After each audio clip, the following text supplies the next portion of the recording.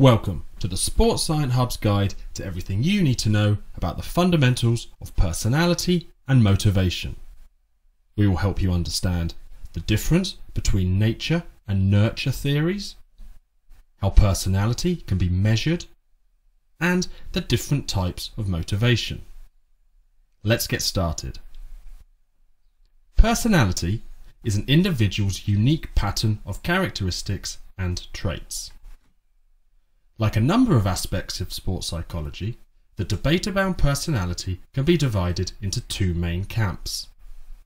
Nature, which argues that individuals are a product of their genetic makeup, and nurture, which argues that behaviour is learned through reinforcement, imitation of others, and general environmental influences. There are a number of different theories relating to personality along the nature versus nurture spectrum. Trait theories explain personality as innate and enduring characteristics that can be used to explain and predict an individual's behaviour in different situations. They look to label features of personality, such as extrovert, which are associated with sociability, liveliness and excitability; introvert, which are associated with shyness, independence and quiet; stable refers to unchanging behavioural patterns; and unstable, which refers to unpredictable behavioural changes. Therefore, a stable extrovert would be outgoing and carefree. A stable introvert would be careful and reliable. An unstable extrovert would be restless and touchy, and an unstable introvert would be anxious and pessimistic. Social learning theories explain behaviour as being learned through observational learning and by modelling our behaviour on what we have seen. Theorists such as Bandura also suggest that behaviour is determined by the situation. A calm extrovert may get angry after a bad referee decision. Interactionist theories are a mix of social learning and trait aspects. They argue that we are born with certain characteristics which interact with the environment.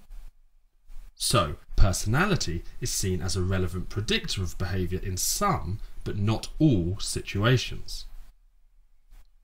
Hollander outlined a series of rings to determine personality, with the inner ring being the most difficult to change. The psychological core is the real you, your fundamental views and beliefs that are unlikely to change, such as what you deem to be fair play.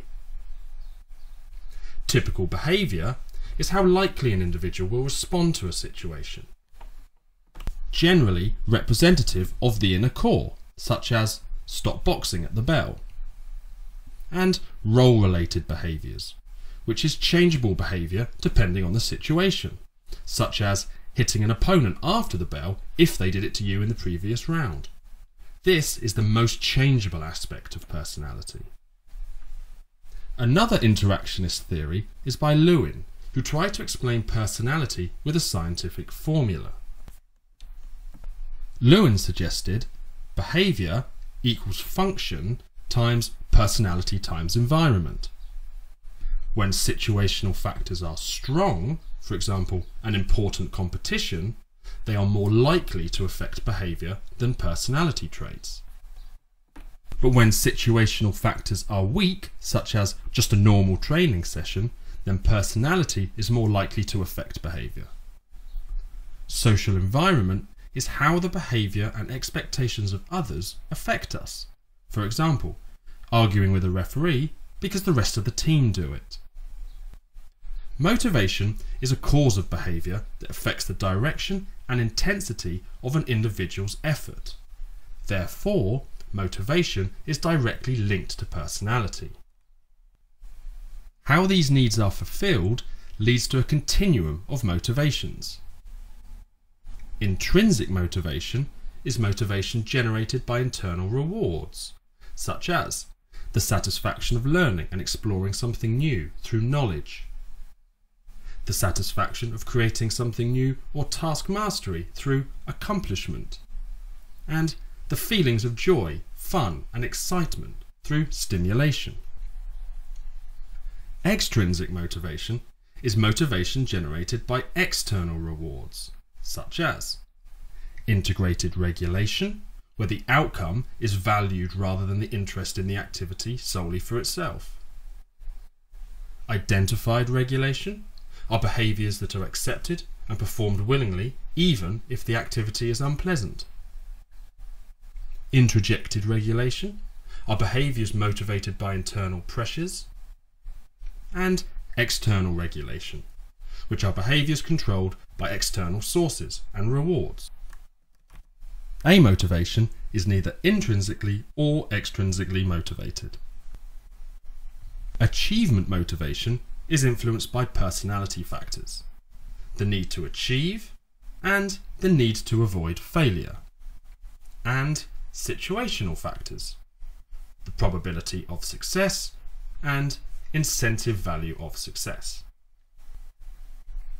Thanks for watching. If you liked what you saw, then please help others find our videos and hit the like button below and subscribe to our channel now.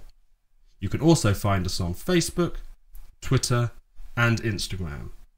Don't forget to also visit our website www.sportsciencehub.com for more videos on everything you need to know about sports science. See you soon.